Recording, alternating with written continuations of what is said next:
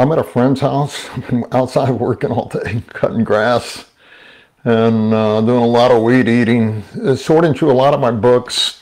And I want to bring you a big picture now so we don't get too far.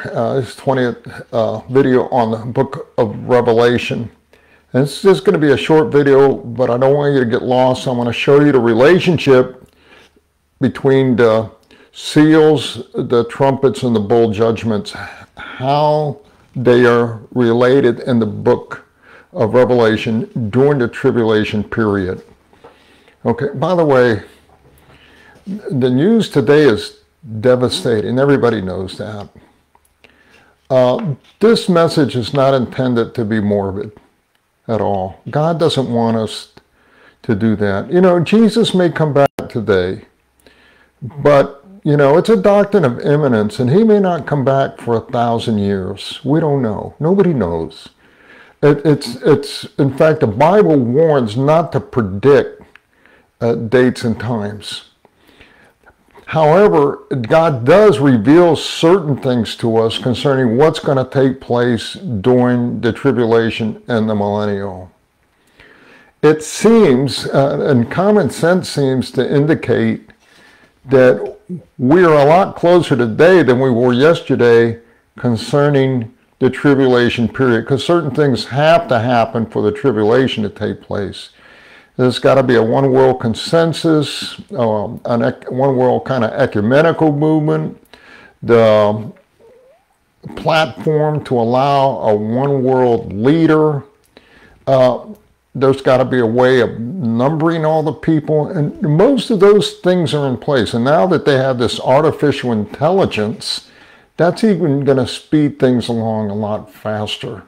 So we don't know. So take it for what it is. The main thing is that God gave us this book to be prepared. We want to be prepared so we're not taken by surprise. And Jesus says he's going to come like a thief in the night. You know, and a thief isn't going to announce this, hey, you know what, I'm here to steal all your things. He's going to sneak in, you know, while you're sleeping. And then he's going to take off, you know. But anyway, let me go over to this kind of a big picture with you, okay? Okay, excuse, there's a little light here. That's not an artificial UFO. That's the light here. That it is what it is. There's another thing in there too. Okay, when the rapture happens, the rapture is the church, the body of Christ, those that are truly his, the believers, the ones that have been sealed with the Holy Spirit, have been born again, they are gone. They are meeting Christ in the air, okay? So when that happens, they're going to go to the marriage supper of the Lamb, and they're going to get their rewards and everything. And they're going to take on a different kind of body, a glorified body, okay?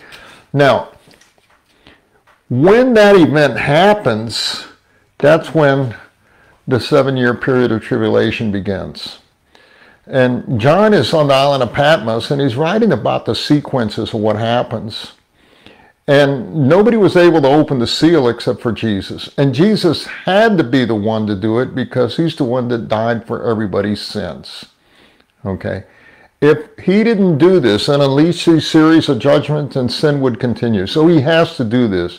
So these judgments, these series of 7, 7, and 7, are judgment that is brought by the Lord Jesus Christ himself. Okay, he doesn't want to hurt people. He wants to save people. He's not willing that any should perish, but all should come to repentance. But he has to exercise judgment and judge sin in its entirety. The judgments are meant for a couple of things. One, it's meant to purge the people that are on earth. And second of all, it's meant to put an end to sin. Okay? The first series, he's got what's called seals.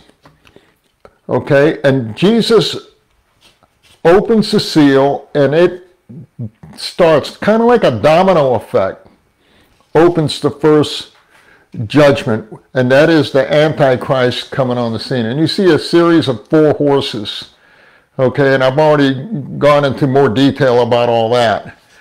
And all the horses represent something. The second one is war, then famine, then a fourth of the population is killed.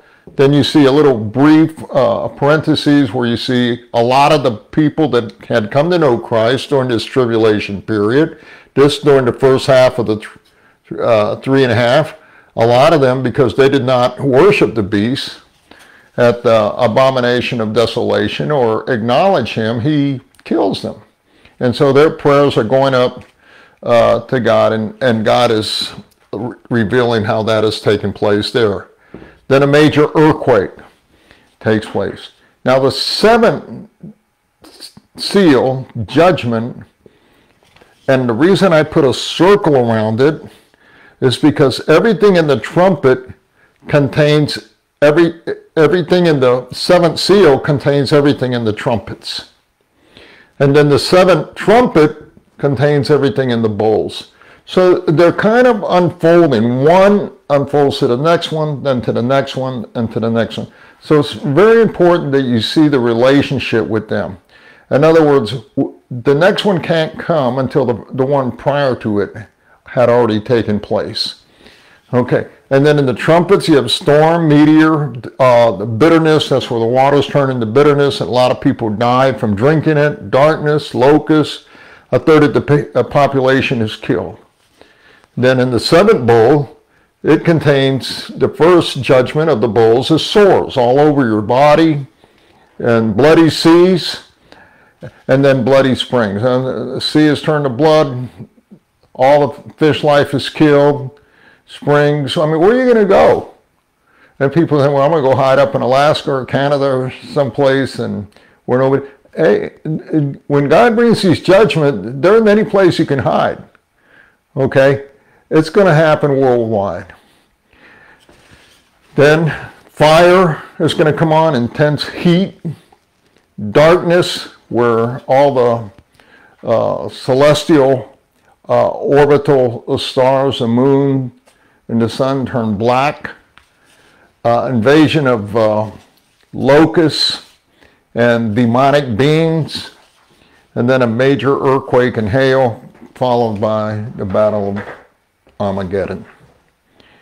Okay, obviously it's not a place where we want to be, you know, during the tribulation, but Jesus promised that he was going to keep us from that hour, that time of wrath to come, and he's going to make a way of escape for us. We will return as a church at the end, at the second coming, to serve with Christ for 1,000-year millennial period.